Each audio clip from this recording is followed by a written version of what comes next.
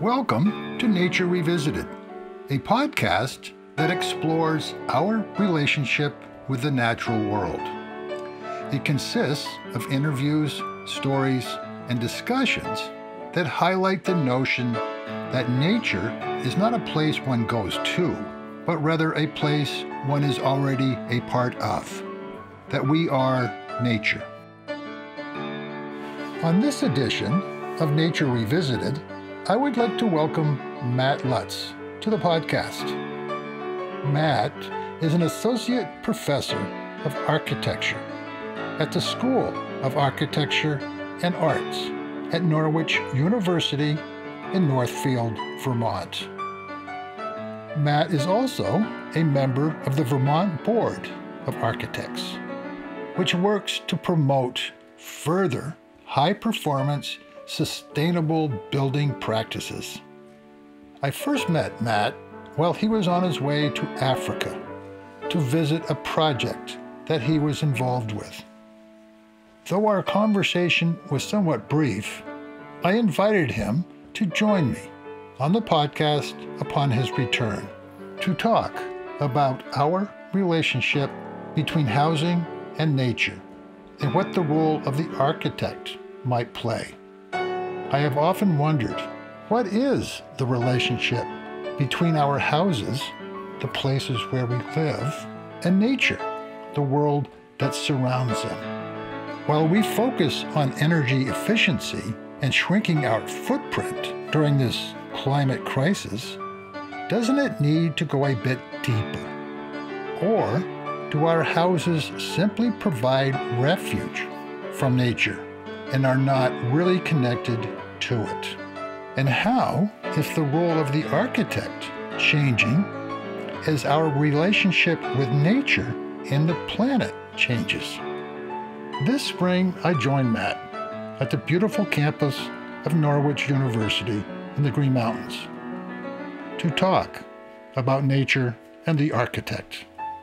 My name is Stefan Van Norden, and this is Nature Revisited.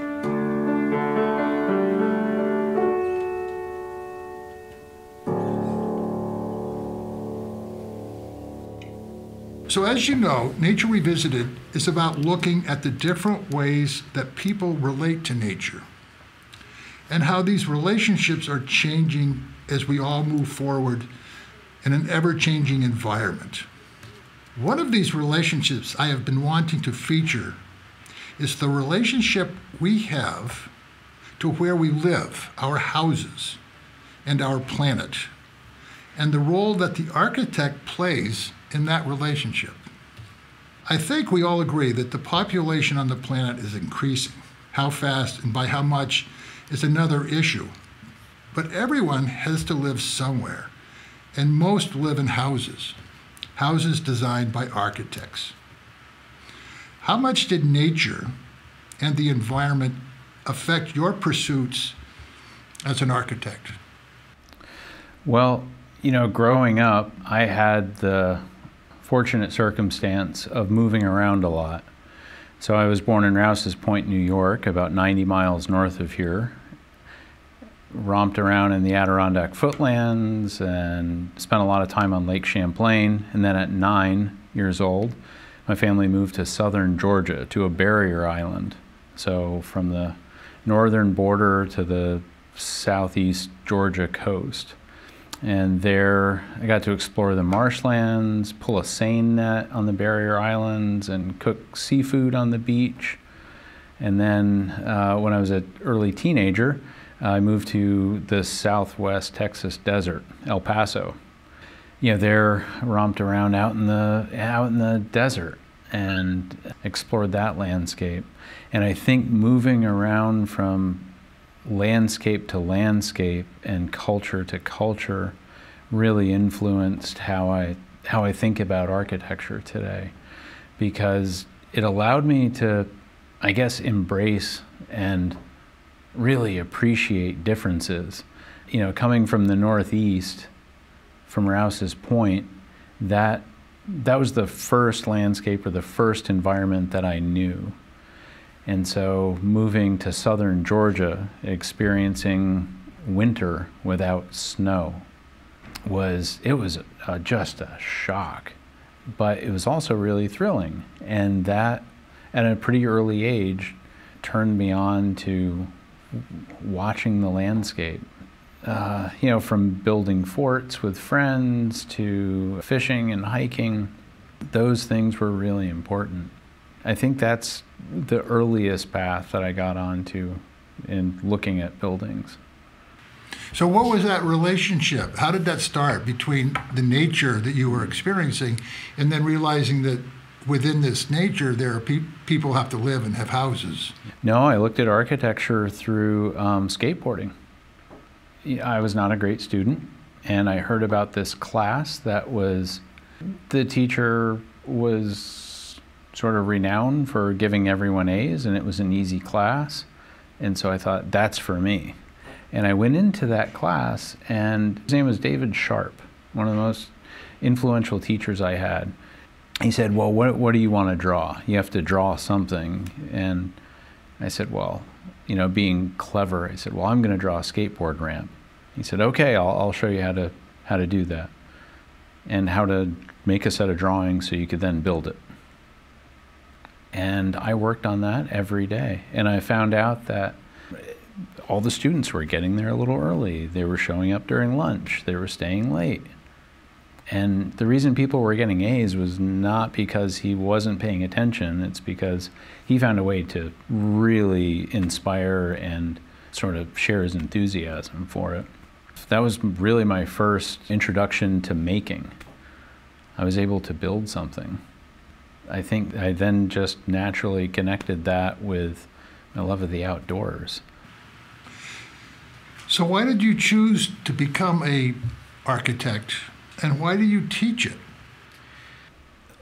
Let me address the second part first. If you really want to learn something, teach it. I think it was Monteverdi that said, I must be allowed to speak long enough so that I can know my own thoughts. And dialoguing with people about a subject, like we're doing here, is a good way to reveal or develop new ideas. When you're teaching, you're just dwelling in the world of ideas. And that's important for architecture. Architecture moves pretty slow relative to other things that we make. If we think about the automotive industry, for example, it moves relatively fast compared to the technology of architecture. So working in an environment where it's a constant stream of new ideas is really, really gratifying. Yeah. I guess I chose to follow architecture because I really appreciated making things. From building forts in the salt marshes of southern Georgia with a good friend, I came to architecture directly from there, and directly from building that first skateboard ramp with plywood and 2x4s. To build something, to bring something into the world that wasn't there before, and to have that thing be useful. That skateboard ramp that was 2 sheets of plywood and 4 2x4s, it wasn't about the object of the ramp. It was about all the experiences that my friends and I at the time got from that object. So we weren't really building the object, we were building the experiences that the object gave us. And I thought, well, that's the same with buildings. That's when I decided I think that architecture would be important. So do you think that most people, particularly in this culture that we live in, when they either buy a house or have someone design a house, do you think that there is a real connection for them when it comes to nature? And where does nature and architecture meet? Yeah, I think in some cases, someone isn't getting architecture. They're looking for shelter because that's the position that they're in. Architecture isn't part of it. isn't part of the equation. They're looking for an envelope to keep the rain off, to stay warm in, to cook in, to provide basic needs. You know, in terms of a connection to nature, there are situations here in Vermont where people want protection from nature because nature doesn't forgive, and it can be pretty harsh. So, I think there's that end of the spectrum. Then there's the other end of the spectrum where folks can, build a house out of all glass. The notion is, well, I want to dwell in nature, so I'm going to build a house entirely of glass, which is going to consume exponentially more energy than the person that's just has a simple envelope to keep rain and snow and wind out. On one end of the spectrum, we've got the person who, in air quotes, wants to embrace nature and is burning through, millions of tons of fossil fuel to keep, exaggeration, but to keep the house warm, and experiencing architecture like that. And then on the other end of the spectrum, there's someone who can't really afford more than simple shelter and is not consuming much energy at all. So how has the current environmental crisis kind of influenced the way you design and what you teach?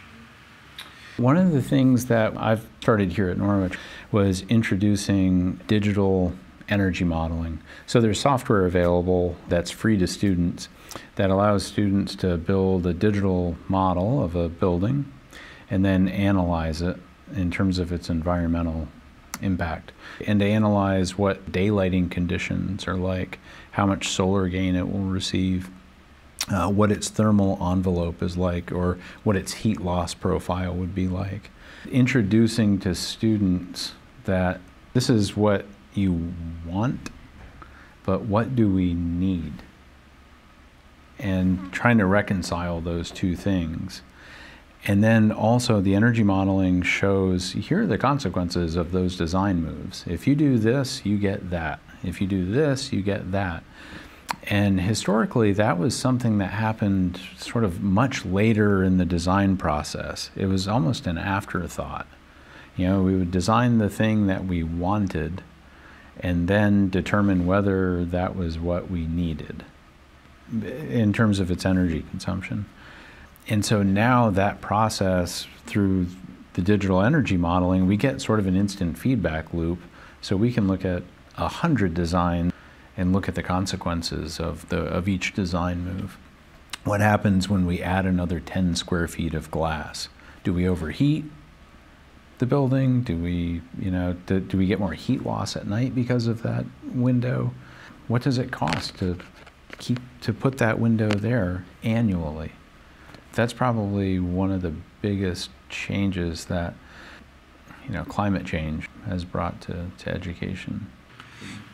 So how much does the land or the surroundings of a building play into their design? In other words, where we put that building, does that play a part in the building itself? You get people who build these huge houses in the middle of places where they really should not be. I'm curious, does the architect who designed that building, does he get involved in where that building is placed?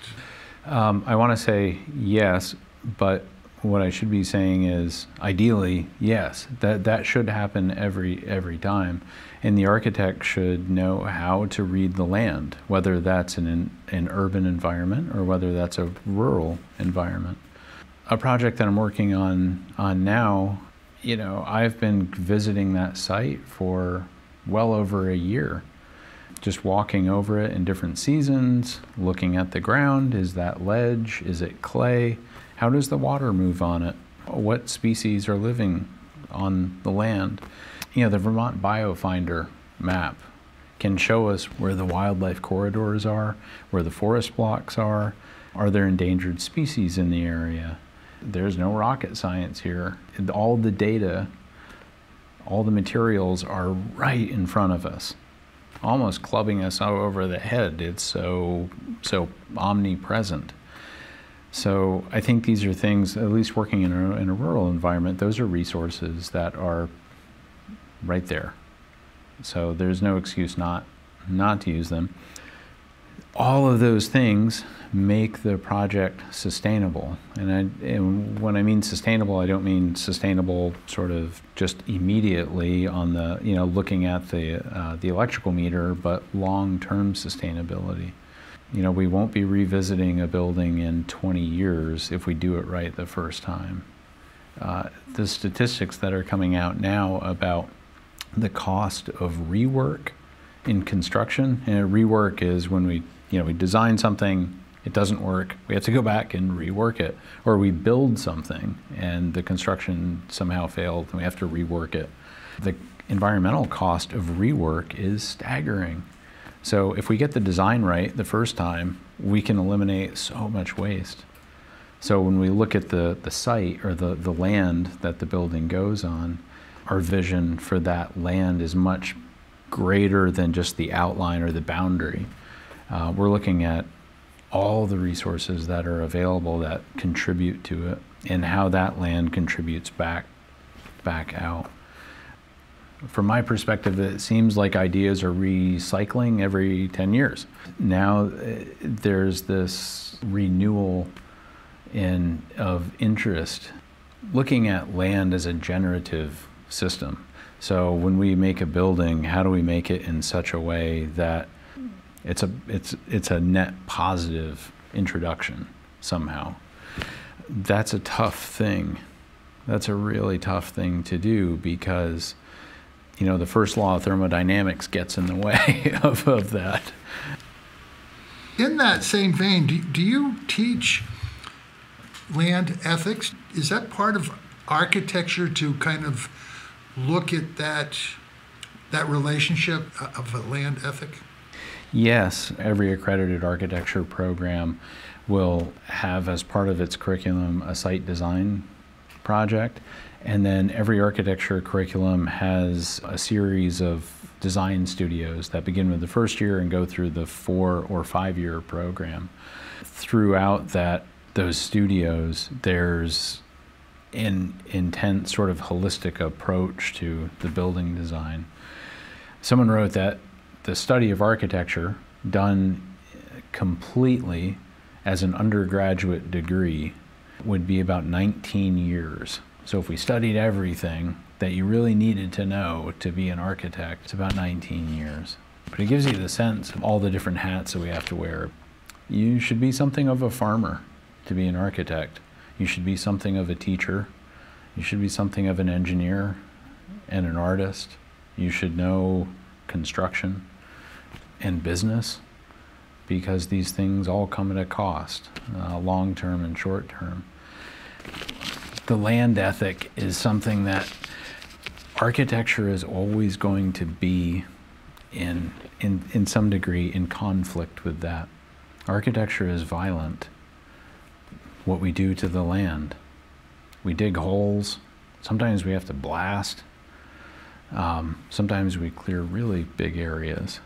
I think something that I struggle to understand about technology and energy consumption is how affluence affects our energy consumption.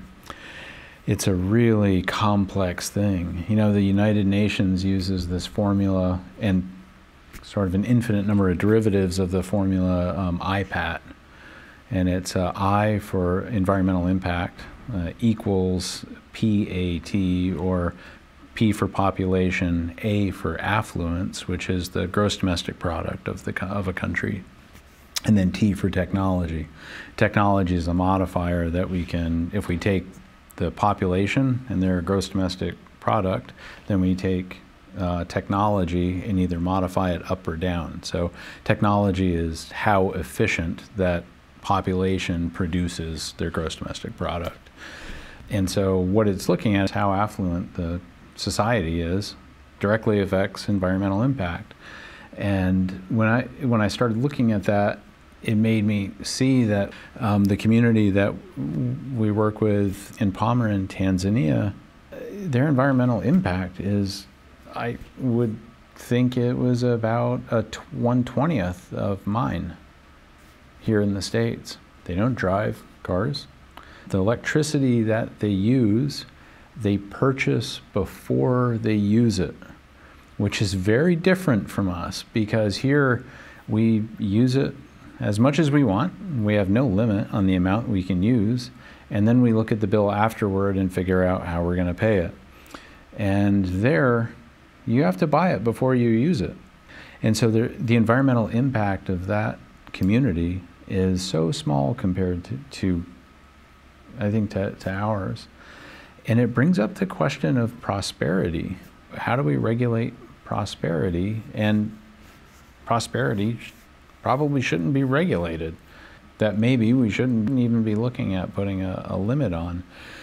When you ask about sort of the mega mansion and the energy consumption that a mega mansion uses, well, if we build that to passive house standards, we could, whatever the size of it is, we can reduce the energy consumption of that space by half.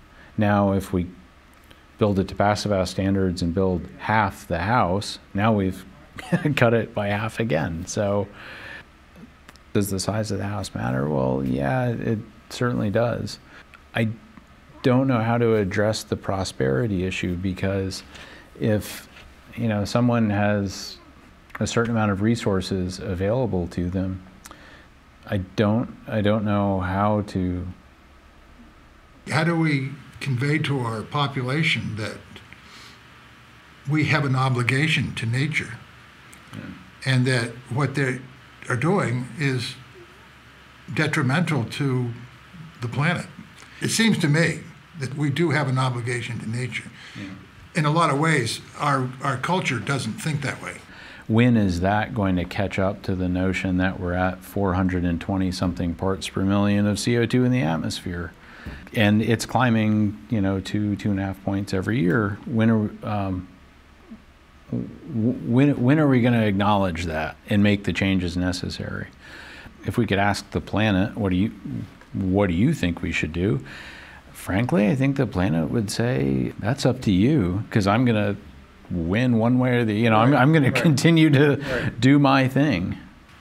So do you think that when you go to places like Tanzania, that population, the reason they do the things they do has a direct connection with nature, or is it because of their situation forces them to? In other words, when you say that they pay for their electricity first, is that a conscious effort on their culture to say, this is the way we want to do things? Yeah. And we think it's beneficial to us and to our environment. I think that is part of it. In Tanzania, the plastic shopping bags that we outlawed, what is it, last year? Or? So they outlawed those years ago. Maybe to some degree resources are limited in places. I gotta say, there is a cultural difference between, at least the community that I was working with, there's a cultural difference between their connection with things and what I see here. The person that I worked with the most there in the sunflower seed processing facility, had three changes of clothes, 3 shirts, 3 sets of pants, two pairs of shoes, one to wash, one to wear, one just in case. That was it. I think his notion of prosperity is not acquiring a bigger house. It's maybe spending more time out in the field on walks and runs. And is that part of what you're teaching too, is to have your students aware of the different cultures and that relationship with architecture? Yeah, the architecture program, study abroad is mandatory. So we spend a semester abroad. And there are so many resources through the Center for Civic Engagement to travel abroad. It's a mission of the university to get students to experience different cultures. And it's an international campus, so in the design studio that we're in, we might have someone from Europe, we might have someone from Asia, someone from Africa, and of course North America, all sort of practicing together in the studio. And so when everyone's presenting their projects, those cultural differences sort of get into the experience of the building or the experience of the project. The more important side of it is we're not making an object, we're making experiences for humans. That's what it is. And those experiences are influenced by the cultures that we come from. Over the past 15 years, I've seen the university become more internationalized. That has been great for the School of Architecture. So let's talk a little bit about, in the culture here, we talk about the mega house. There does seem to be kind of the opposite of that is the tiny house. From an architectural point of view, how do you view that kind of enthusiasm from people? For me, it's the tiny house is definitely a love-hate thing, because I've designed them, I've helped build them. I would love to have one myself. They're really great for a number of reasons. And I think they're important right now. I think the trajectory of their importance is going to climb. I think they're just going to become more and more important. At the same time, I don't want to sound too critical about the tiny house, because I think it's a really good trajectory to be on. Downsizing. I think part of the reason that tiny houses have become more widely accepted and more people are embracing them is because this notion that people don't want to be burdened by stuff anymore. Part of that stuff is a mortgage. People don't want to be tied to that and beholden to it. That increases freedom. It increases your freedom to change directions if you want. So I think there's so much positive about it. A little bit of the criticism that I have about the tiny house is that we could be using a lot less energy. Again, we circle back to prosperity. That is not how some want to some do not want to prosper in that way. Some want to prosper in a different way, on a single piece of land and have room to roam in privacy. There's a book called A Hut of One's Own by Anne Klein. One of the things that she says in there, I'll paraphrase, a termite sort of automatically comes pre-programmed to chew wood. It just chews the wood. That's what it does. We don't ask it not to do that. It just chews wood. And she connects us to being sort of like termites on the planet. We come pre-programmed to chew. The goal really is just to chew really slowly and savor every bite, and to not chew so much. The connection that she's making there is that we're not going to stop chewing. We're not going to stop making. If you ask how many buildings should we be making annually right now, like how many should we be making? Well, 0. We shouldn't be making any more buildings. What is the reality of it? We're building 13,000 units a day, 13,000 buildings a day globally. The US alone will build about 1.5 million houses annually.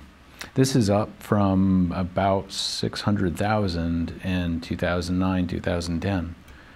So we've doubled it in 13 years. Coupled with the fact that construction prices are rising. Labor to build those is getting harder and harder to find. One would think that as the cost of construction goes up, we start building less. That's been the theory with energy efficiency, that, why don't we mandate that all buildings are built to Passive House standard now? Well, the upfront cost of doing that means the cost of the house goes up, and that directly would affect the construction industry, which affects the economy, so we don't do it. sort of the data is telling us that the cost of construction is climbing, but the demand is climbing. You know, if we're going to spend so much on our buildings, let's at least make them energy efficient. You know. From your perspective, what can you tell us as a population, or share with us to say, you know, this is what you folks have to pay attention to, because if you don't, things are going to get really bad. Maybe an unpopular response to your question, Stefan, is that I can say nothing about that. I can't address that, but the consequences are coming, and that's how it's going to be addressed. I think through the consequences of non-action.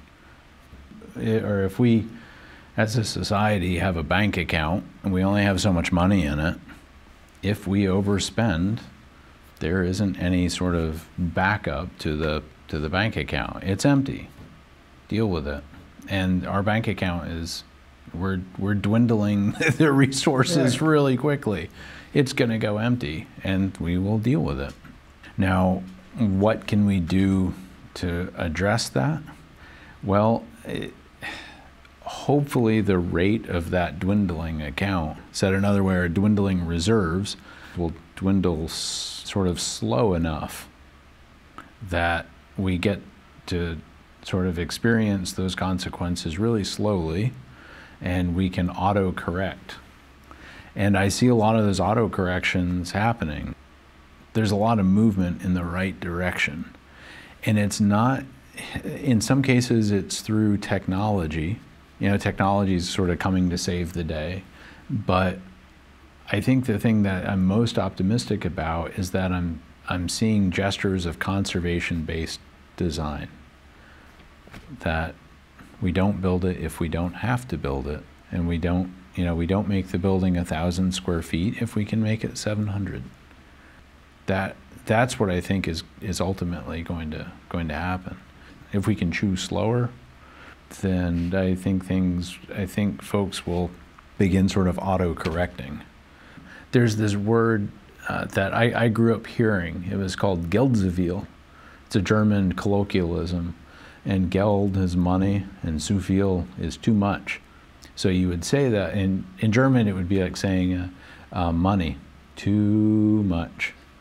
It would be like someone lighting a cigar with a $100 bill. You would say Geldzuviel. And I think that I didn't realize it really until sort of late in my career, that my interest in tiny houses and reducing, my interest in building sort of more with less, came from hearing that all the time growing up. Geldzuviel. Like it was not acceptable to waste. Waste was not part of the equation. You just didn't do it because it wasn't right. So let's talk about your students. Are they starting to kind of, what you might say, starting to get it? 20 years ago, it was all about how the building appeared and not about what it was. And now that's just the program they go through. You have to be able to speak intelligently about what the building is, not just about how it appears. So that's a huge fundamental change. The relationship between nature and the architect. If you want to appreciate something, you have to get to know it. I think you have to become, in some ways, not afraid of it. And I think in some ways, nature is really avoided because we look at the house from a position of refuge. That the house is where we go for refuge. So we have a tendency I think in sort of mainstream buildings to disconnect from nature. The purpose of the house is for that, to disconnect. The architect Brian McKay Lyons, who practices in Nova Scotia, says that architecture it's not just about refuge, it's about prospect and refuge. A house should be someplace that we can feel safe and protected and secure, but have a prospect of the future from. We can look out and see what's coming. That second part, that prospect part, is not present. It's all about refuge. How do you sort of make that reconnection to nature? Just look at the sun. That's it. Like, that's a good place to start. Because if you just know where the sun comes up, or where it is midday, and where it sets, summer solstice, winter solstice, if you get that, and then just use that to think carefully about window placement, fenestration on the building, that's a good first start. That to reconnect the built environment to the natural environment. You know, to reconnect to the rest of the world, I should say. You know, just look at the sun.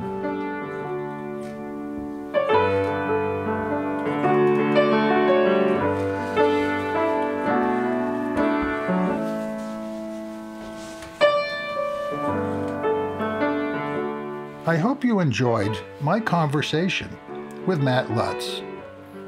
If you did, please share with friends, family, and colleagues. You can follow Nature Revisited on Facebook, Instagram, and YouTube, as well as on our website, nordenproductions.com. The music for this episode is by Ben Cosgrove, the piece called Landfall, which was recorded live at Kendall Station. If you already follow Nature Revisited, please consider showing your support by rating and reviewing this podcast on your favorite podcast app.